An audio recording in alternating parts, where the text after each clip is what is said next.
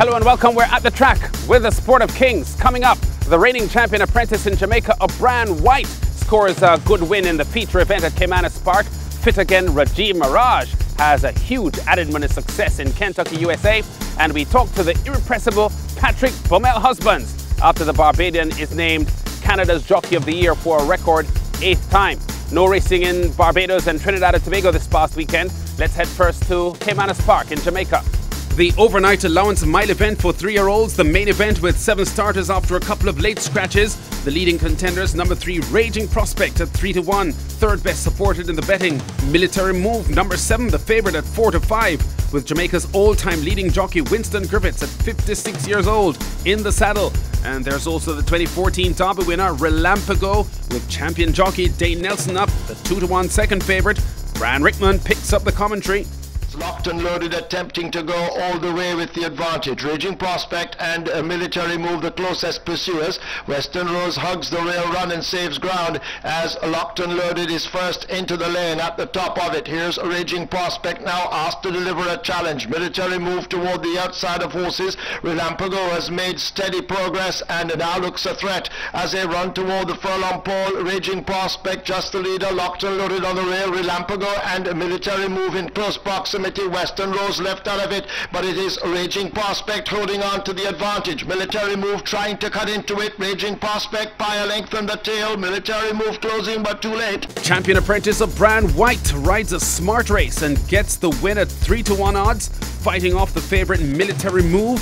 1 minute 39.20 seconds, the winning time over 8 furlongs for trainer Fitzroy Gillespie, who part owns the 6-year-old gelding with Hayden Thomas, Raging Prospect, bred by the Orange Valley Estates. Now, the outstanding Barbadian jockey Patrick Husbands was winless on his Easter trip to Jamaica, but the smiles returned for him at his base in Toronto. Yes, the glittering Sovereign Awards in Ontario, honouring Canada's top performers for 2014, Husbands predictably copped the Outstanding Jockey Award for the 8th time. His longtime associate Mark Cassie was just as much a shoo-in for the Trainers Award. Husbands, as Woodbine champion jockey, picked up 145 votes to be easily number 1 for the top prize, ahead of the throned champion rider Luis Contreras with 48 votes. Another Barbadian, Rico Walcott, who dominated at Northlands Park in Edmonton, secured 24 votes to be 4th of the finalists for the award. Rebounding from a treacherous 2013 season when multiple leg fractures and a race fall forced him out of the saddle for almost 5 months, Husbands in 2014 had one of his best ever seasons that included a rich Queen's Plate win aboard Horse of the Year Lexi Lou. No jockey in Canadian racing history has as many Sovereign Awards as he has. With a steel rod inserted in corrective surgery for his leg fracture in May 2013, Husbands often endured nagging pain as he totaled 170 victories at Toronto's Woodbine Racetrack in 2014. A whopping 27 of those added money wins for overall mounts earnings in the year of 10.6 million Canadian dollars, the second highest in his Toronto career. And in this telephone interview, Husbands first says how pleased he is to be copping his first Sovereign Award since 2009. Yeah, you know, it was so long, but it was so long to get back on top just to get a Sovereign's Award. And, you know, unfortunately in 2013, when we come out there the summer, I was leading in everything and I got hurt and I was sitting on so many good horses, and that was to me, I feel that was my biggest year since I was being in Canada. So when I got hurt, but I went off for the season on first time in I got hurt in 20 years, and you know I never been out of horse racing for so long, and it was devastating. But to come back and show the people that I'm still into the game, and you know people can say you're too old now and this and that, and take the negatives away from the owners and the trainers and the punters, and come back to show them that I can still do just as good or better than any other rider. I say to all my fans and all my supporters, and it's a great feeling, you know, hard work pay off, and I'm very happy. During the Canada winter break, you rode in Barbados, you rode in Trinidad, you rode in Jamaica. How are you physically entering the 2015 season in Toronto?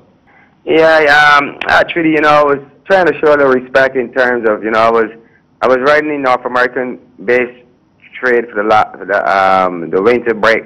For the last 20 years, I wasn't competing at all in the Caribbean, you know. So I was just competing in California, Miami, New Orleans, all over, Tampa, all over. And I decided that let me just let my foot heal in terms of the steel. So I take the 4 months off, and I say the last month of racing, I would just travel through the Caribbean, just to take some sour faces off of a lot of people, you know what I mean? And it was good. It was good and proud returning back to Jamaica after 20-somebody years, you know what I mean? But unfortunately, that's the only racetrack that I participated in horse racing throughout the whole world. I never won a race, so, you know, I can't wait to get back there now. Okay, you had a couple of wins on the season opening weekend at Woodbine in Toronto this past weekend. What are your targets for 2015? You know, my target is just like any other rider, you know, to win majority of the races that you ride, you know. You lose more than you win, but my target this year, you know, I would like to win back the Sovereigns Award. I'd like to win back the championship, and anything fall in line from there, Lance, I have no choice. I'd like to take it. Okay. Now, you'll be 42 years old next month, Patrick, and for a few years now you've been hinting that retirement may not be too far off for you. Now, you've just completed one of your best seasons ever. Why would you think of quitting at this stage?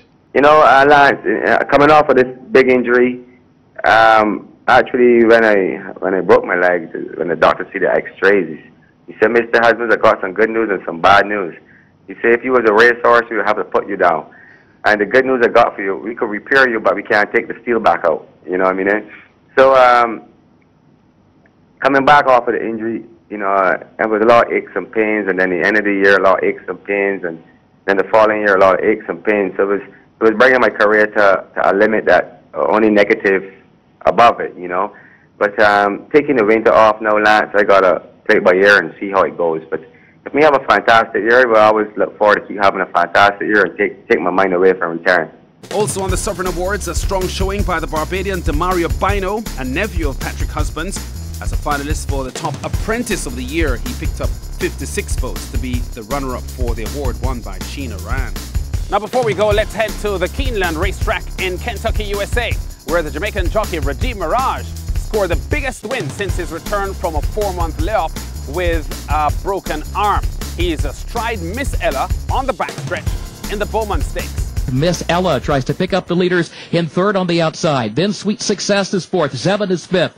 Delightful Joy being pushed along now and is still next to last coming to the quarter pole. A good 7 lengths off the lead. Harlan's Destiny is the trailer top of the stretch. Fantastic Style short lead. Miss Ella on the outside. Divine Dawn fights on third down toward the inside. And Delightful Joy still has a long way to come from the back of the pack. Here's Miss Ella again to challenge for the lead past the 8th pole. Divine Dawn is very game. Fantastic Style is there. Final furlong of the Adena Springs Beaumont. Miss Ella with the lead to the 16th pole.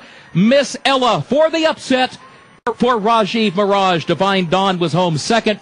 Rajiv Maragh confident in the saddle and fairly easily fends off the sustained deep stretch challenge from Divine Dawn as Miss Ella gets the surprise win at odds of 10-1. Stopping the clock at 128.11 for 7 furlongs, Miss Ella wins by 2.5 lengths with trainer Graham Motion.